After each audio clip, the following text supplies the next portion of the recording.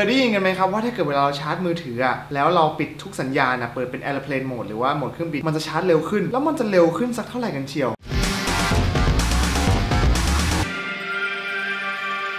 นั่นแหละครับก็อย่างที่ว่าวันนี้ก็สงสัยใช่ไหมแล้วถ้าเกิดเราเก็บไว้คนเดียวความรู้มันก็คงจะไม่เป็นประโยชน์ก็เลยมาทดสอบดูเลยดีกว่าวิธีการทดสอบก็ง่ายๆนะครับไม่มีอะไรก็คือบอกว่าใช้มือถือจนแบตเตอรี่เหลือ 50% นี่แหละแล้วก็ชาร์จแต่ไม่ได้ชาร์จจาก power bank นะครับเพราะว่าการที่ชาร์จจาก power bank เนี่ยตัวโวลต์มันอาจจะดรอปลงมาได้ความแรงของไฟมันจะไม่สม่ำเสมอก็เลยชาร์จผ่านเต้าไฟของแท้จาก Apple เลยการทดลองแรกครับปิดสัญญาณทุกอย่างนะครับแล้วก็เปิดโหมดเครื่องบินแล้วก็เสียบชาร์จจับเวลาดูว่ามันจะได้กี่ชั่วโมงกี่นาทีกว่ามันจะเต็มแล้วก็มีการจับเวลานะครับโดยใช้มือถือเครื่องนึงเป็นตัวจับเวลาคิดว่าในระบบ Airplane Mode นะโทรศัพท์รุ่น iPhone 6 เนี่ยจาก 50% ไป 100% เนี่ยมันจะใช้เวลานานเท่าไหร่นะลองคอมเมนต์ทายกันไว้ด้านล่างตอนนี้เลยครับไปดูกันเลย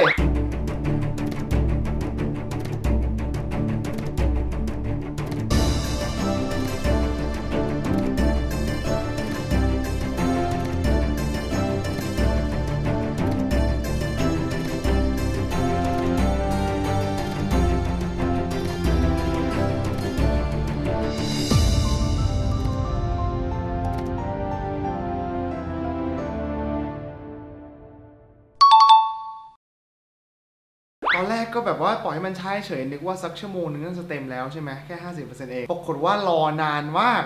ผลสุดท้ายนะครับออกมาที่2ชั่วโมง15นาทีเป็นครับทายกันใกล้เคียงหรือเปล่ามากับการทดลองที่2กันเลยดีกว่านะครับก็คือคำถามซึ่งผมสงสัยในวันนี้แหละว่า iPhone เนี่ยถ้าเกิดเปิดทุกสัญญาณเอาไว้แล้วชาร์จในแบบเดียวกันเนี่ยมันจะชาร์จนานกว่าหรือเปล่าแล้วถ้าเกิดนานกว่าเนี่ยนานกว่าเท่าไหร่ถ้าเกิดมันแค่แป๊บเดียวเราก็ไม่เห็นจำเป็นต้องปิดทุกสัญญาณใช่ไหมเผื่อเพื่อนส่งเมสเสจอะไรเข้ามาเราจะได้แบบดูได้หรือว่าเล่นเกมไปด้วยได้อะไรอย่างเงี้ยเดี๋ยวเราลองมาโหวตกันเล่นๆดีกว่านะครับลองกดตัว i นะครับตัวนี้เลยจาก 50% ถึง 100 เนี่ยมันจะใช้เวลาการชาร์จเนี่ยนานกว่าแบบที่เปิด Airplane Mode หรือเปล่านะครับไปเลยครับไปดูกันกับผลการทดลองที่2เลยดีกว่า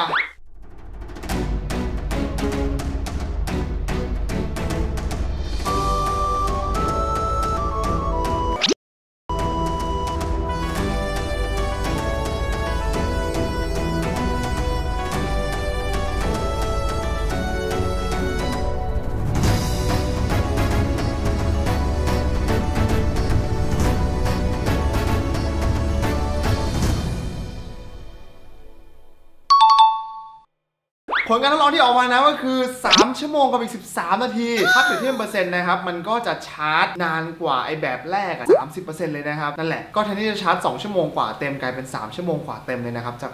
50% now you know ในคลิปสั้นๆนะครับมีแค่นี้แหละแล้วเหมือนเดิมนะครับถ้าเกิดชอบคลิปแบบนี้นะครับขอคุณที่กดแชร์ไลค์ subscribe ทำอะไรก็ได้ที่คุณชอบทำนะครับสำหรับใครที่กดปุ่ม subscribe แล้วแต่ยังไม่กดปุ่มกระดิ่งเล็กๆนะครับกดปุ่มกระดิ่งเล็กๆด้วยนะข้างๆปุ่ม subscribe เลยจะได้รู้เป็นคนแรกเลยเมื่อผมโพสต์คลิปใหม่ๆนะครับเดี๋ยวไว้เจอกันคลิปต่อไปครับแล้วเจอกัน